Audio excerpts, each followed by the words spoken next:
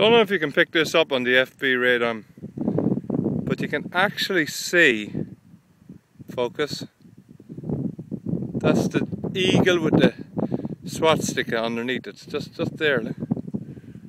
Just on top of my thumb.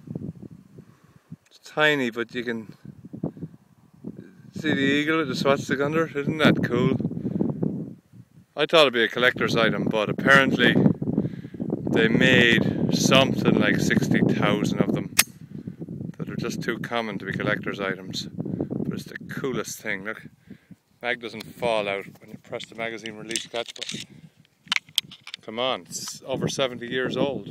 This was made during World War II. Stacks 9 rounds straight on top of each other, unlike the more modern staggered that holds about 14, 16 rounds. That is so cool. I want one.